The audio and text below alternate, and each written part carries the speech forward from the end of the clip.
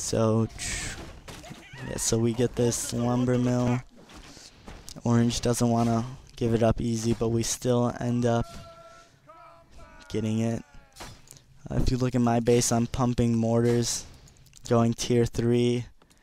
So I'm gonna have tier 3 mortars by the time we're done with our harassment. We've been basically on their side of the map for like the fucking whole like harassment. Like we haven't left. Like OJ is still trying to recover. We just got his lumber mill. So we're going up to just check to see if we can creep jack or something. They'd already crept his camp, so I just checked to see what's at the shop really quick. Nothing good. So I'm going up top to see if I can do anything, but I realized I have enough mana. I'm gonna go fuck with OJ more, so I pinged a pink to let's go harass some peons. And I noticed he has 2 arcane towers, so I'm gonna send my footmen in or ask pink to lead, because you never want your AoE to tank the arcane towers, because you're just gonna run out of mana so quickly. So pink's going in, and I send my footmen in just to kind of suicide him, which is gonna give me more food for mortars anyway.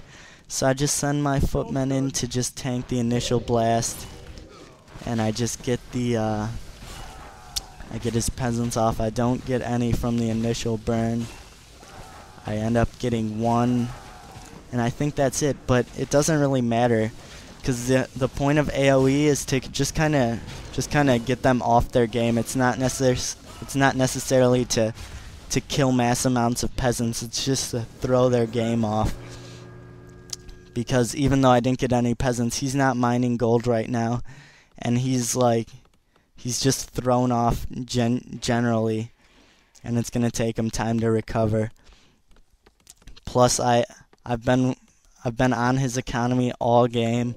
Now, if you look at my base, I have mortars ready to go, and we're gonna go attempt to haul blue. The good thing about mortars or bats, stuff like that on friends, is that each base has 2 openings, the front and the back, and the mains are pretty close together, so you can almost get 2 mains if you're quick enough. You can get 2 mains before they can even TP, and then you can just take your time killing all the tier 2 buildings and stuff like that.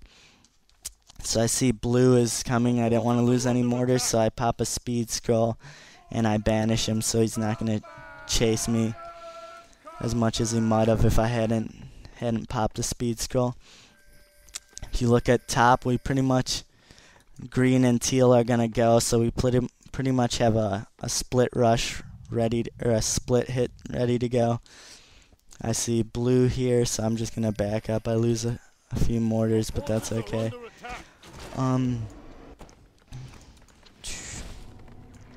Yeah, so blue is seeing what he can do. I tell pink to TP because I do not want to lose any of these mortars, and I only have 1 arcane tower, so it's not gonna really stop him, so I'm definitely gonna need pink here. So he TPs once he's done with that camp. And then the split hit will commence.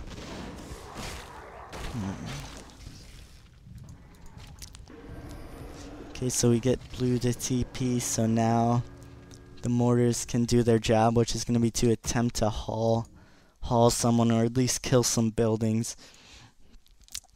One thing, when you go units like mortars or units like bats, stuff like that, I think it's kind of relying on the fact that you're going to mess your opponent up a little, because mortars and bats, stuff like that, they aren't really combat accessible. They're not as strong as non-building killing units. So if you do go like mortars or bats, I think it's always good to keep the pressure on and try to kill at least some buildings, because that's going to make up for the fact that you don't really have combat ready units. Your units aren't as good in combat as maybe some other units like Tauren or Knights, stuff like that. So I think it's good, and you have to kind of equal it out by messing with their economy to even out the fact that your units aren't really that strong in a straight up battle. So you're gonna kind of make them fight on your terms. So I go for the gold mine. We noticed that they were kind of waiting at the back entrance, so we just went around. I got that gold mine in a matter of like 2 seconds, which is amazing. And I'm going for peasants. I don't get the main, which is surprising to me because I probably could have got it. But I end up just getting a couple more ziggurats, and then I use the morts and AoE to kind of try to pick off his fiends. I noticed red TPs, so I just want my morts to have a field day on that. I just got like 6 archers in 1 volley, so I was happy with that. And this is good because in 4v4, whenever you can, you kind of want to force. You want to force more of their team than your team to kind of be in battle, if that makes sense. Like, you don't want to necessarily fight a 1v1 or a 2v2 or a 3v3. You kind of want to fight a 1v2. You want to fight a 2v3 because that's gonna force them to waste more TPs than you. And your goal then is to kill as much as you can without losing as much, and that's gonna really equal out if you keep just split hitting, and they need 3 people to stop 2 of you. Because I've messed with Orange's, for instance, I've messed with Orange's economy. So Orange isn't really a fighting force, so Orange and Blue can't take Pink and I. So they're gonna constantly need help from someone else.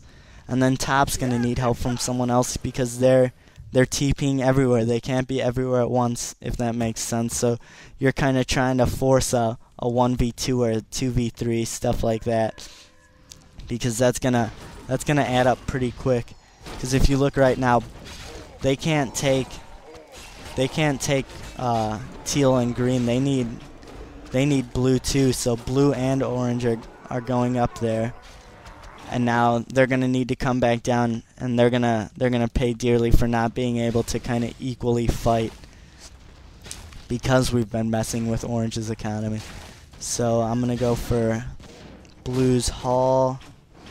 I believe I get it here, unless he, yeah. It's always good when they're healing also to try to flame strike the repairing units, which I don't believe I get right here. No, I don't. I siphon his mana instead.